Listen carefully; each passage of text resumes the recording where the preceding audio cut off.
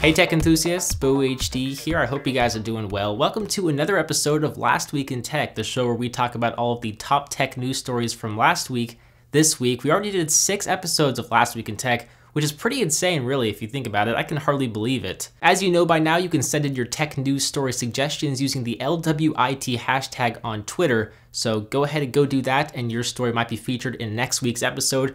But let's just jump right into it. Now, the biggest news last week was actually the announcement of LWIT by Larry Page and Sergey Brin from Google. I'm gonna try and break this down for you and make this as simple as possible because this is all pretty confusing, but it's huge news because Google is now part of a conglomerate called LWIT that will own a smaller number of subsidiaries. This includes, but isn't limited to Google, Google X, Fiber, Calico, Nest, Google Ventures, and Google Capital. And there's really 2 ways to look at this whole thing. From a practical standpoint, LWIT can now include companies that don't necessarily abide by Google's brand or fit into Google's brand, which is traditionally defined as a technology company. LWIT may include projects that aren't related to Google. If they want to go into the military or start selling cars or go into bioengineering, they can do just that, and it won't affect Google at all since Google focuses on digital products now. Since Google has grown to become a massive company by itself, it faces a lot more scrutiny as a single company from the SEC. As a conglomerate with multiple companies, it's much easier for Google to find loopholes in the law since business operations can be kept separate through different companies. With that all said, the new CEO of Google is Sundar Pichai, since Larry Page and Sergey are moving on. But this is all very big news. Some people are claiming it to be the biggest news in technology in the past 5 years.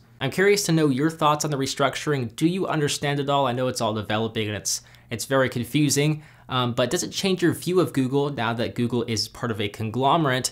Let me know your thoughts down below. I'm always curious to know what you're thinking. But in other news, astronauts ate lettuce grown in the space station veggie plant growth system for the very first time this past week. I love this story because it makes me think of The Martian, where Mark Watney grew potatoes on Mars. Now, this isn't Mars we're talking about, but it's still pretty cool to think that we're growing vegetables up in space.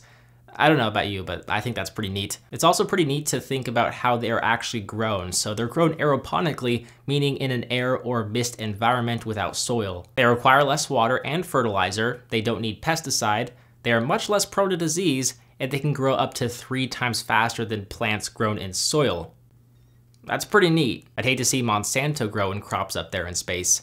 Hopefully that will never happen. HTC made it in the news because they just can't seem to catch a break. Not only were they found storing fingerprints in an open world readable folder in the HTC One Max, but their shares fell a whopping 10% in Taiwan, which reached a daily trading limit. HTC forecasted a quarterly loss 5 times analysts' estimates, so they're gonna have to be cutting some of their staff to save money, which is pretty sad. I really hope HTC can pump out a successful phone, whether it's a high-end phone or a low-end phone or mediocre phone. I don't even care. I just really wish them the best of luck.